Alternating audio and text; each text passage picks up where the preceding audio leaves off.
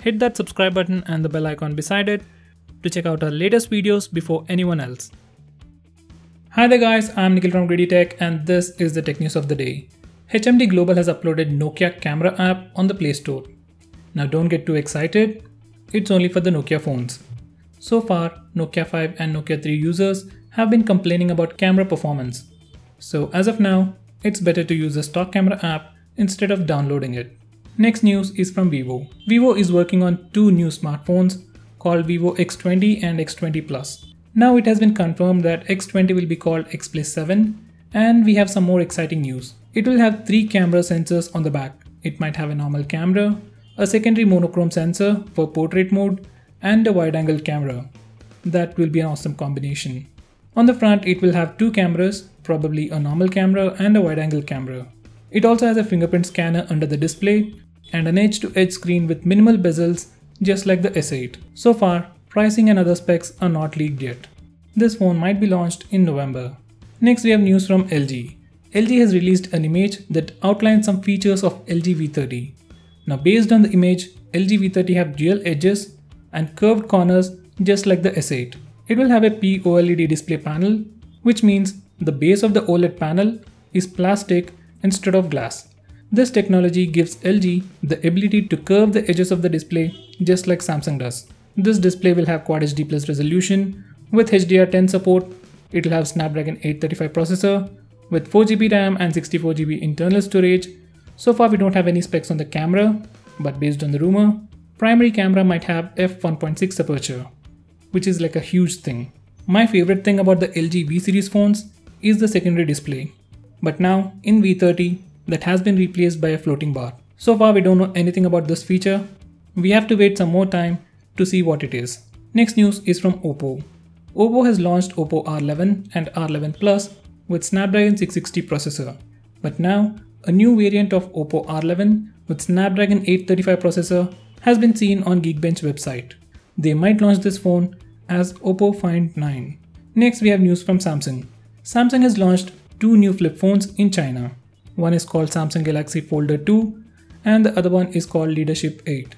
This phone has an aviation grade aluminum frame with 2 4.2-inch Full HD Super AMOLED displays on outside and inside.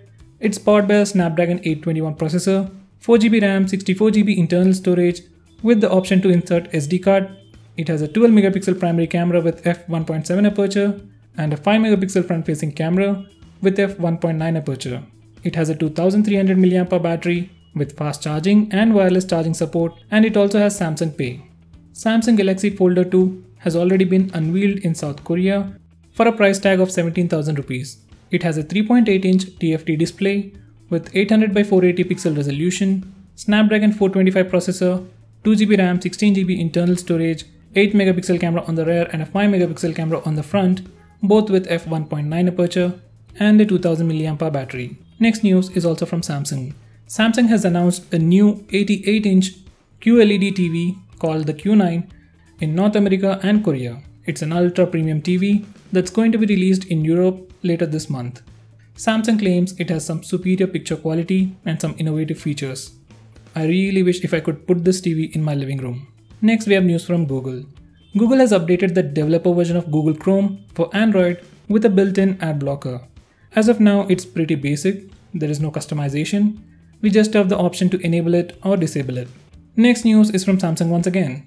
Samsung has officially launched the Game Live streaming app for Android, but it's only compatible with selected Galaxy devices. Using this app, users can stream their games on YouTube, Facebook or Twitch by simply logging into the app. Next we have news from IBM. IBM research scientists have created a new record by storing 330 terabytes of data into a single tape cartridge that fits in the palm of your hand. Tapes have been used for video archives, backup files, but with this technology, it can be used for cold storage in the cloud. Based on an analysis, by 2020, each person might have 5000 GB of data to store. Next news is from Honor. Honor Note 9 is rumored to launch soon, and these are the specs. It'll have a 4600 mAh battery with Kirin 965 CPU, 6GB of RAM and 64GB of internal storage with a dual camera setup with 12 megapixel sensors and an S8 style infinity display on the front. It might be released in September.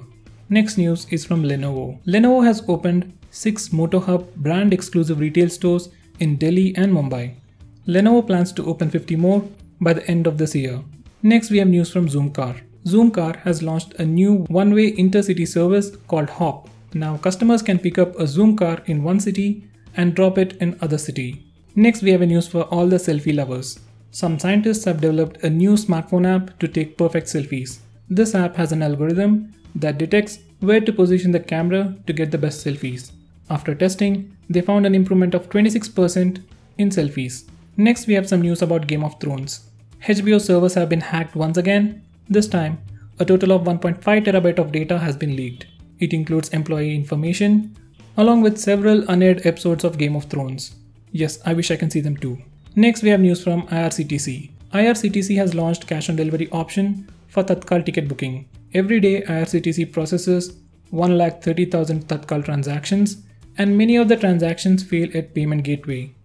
To address this problem, cash on delivery feature has been added. Now users can make the booking in just few seconds. Final news of the day is about the Jiophone. This phone has been announced last month, and it has been said that it will be made in India from Q4 of 2017. That's the end of 2017. So till then, the phones that they sell will be made in China. So my question is, do you care where it is made as long as you are getting a better deal? Do let me know. So guys, that brings us to the end of the tech news. Thanks for watching. If you like this video, hit that like button and subscribe to our channel to see more cool videos on tech. I'm Nikhil from GreedyTech signing off. Have a nice day.